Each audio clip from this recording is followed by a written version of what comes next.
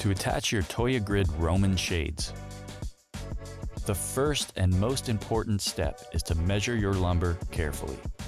The beams you use for your pergola structure and the rafters have to be measured accurately. We are using 10-foot Roman shades. So for this build, we'll be building on a 10 by 10 foot pergola with 10-foot rafters. Measure 1 foot centers starting from the inside corner of the trio bracket.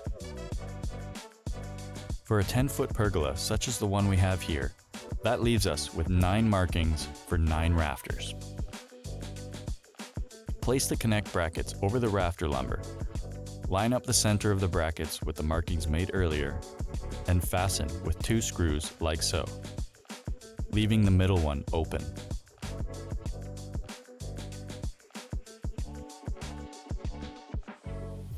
Repeat for all rafters. Once the rafters are set up, start with 2 Roman shade panels, a side panel and a middle panel. Side panels have magnets on the corners. Middle panels do not. To orient the panels properly, fold each panel and compare the ends. The thinner end gets attached to the front of the pergola, and the wider end on the back.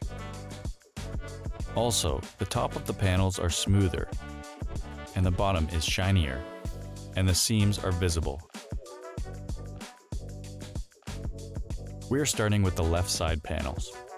To fasten them, attach the corner magnets to the trio brackets, and overlap these corners of the 2 panels, and fasten to the middle hole of the rafter bracket we left open earlier. If you are using 2x4 rafter brackets, use the outside grommet hole on the panels, and for the 2x6 brackets, use the inside grommet hole so that the shades fit properly. Fasten the remaining middle grommets with screws, making sure to line up the panels so the screws go through the grommet holes of both panels at once. Repeat this process for all remaining panels.